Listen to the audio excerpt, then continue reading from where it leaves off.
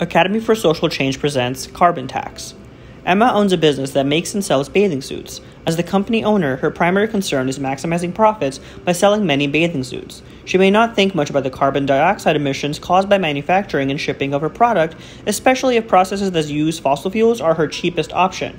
But what if they weren't? Taxing carbon, a harmful greenhouse gas, is one proposed solution for reducing the amount of carbon in the atmosphere.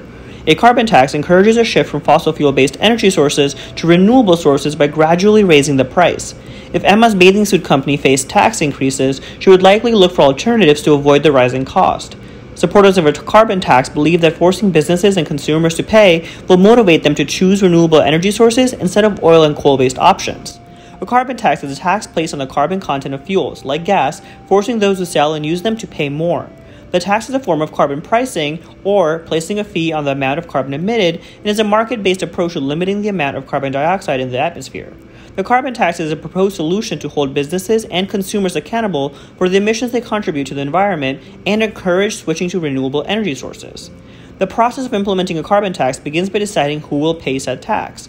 If placed at the beginning of the energy supply chain, the tax will apply to suppliers of coal and other fossil fuel energy sources.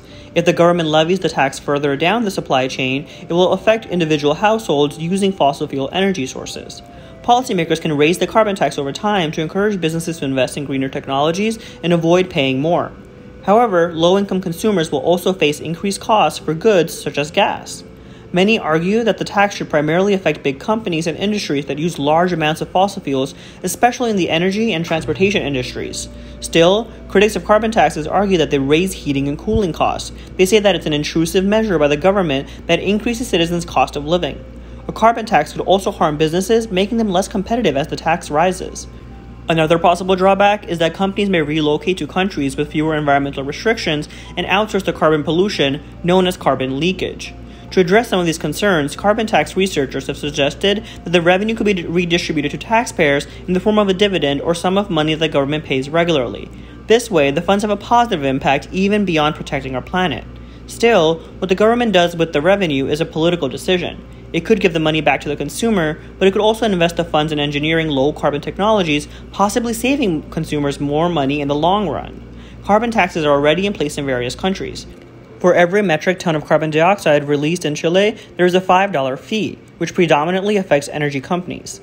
Projections predict that this tax will decrease fossil fuel generation in Chile 30% from 2007 levels by 2030, and grow the country's renewable energy industry. However, carbon taxes range greatly from country to country. In Sweden, the carbon tax is $123 per ton of carbon dioxide produced, whereas in Poland, the tax is only 8 cents per ton emitted.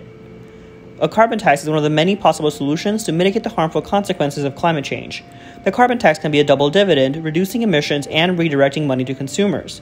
Proceeds could reduce payroll or corporate taxes. They could also be used to alleviate the burden of higher energy costs on low-income households.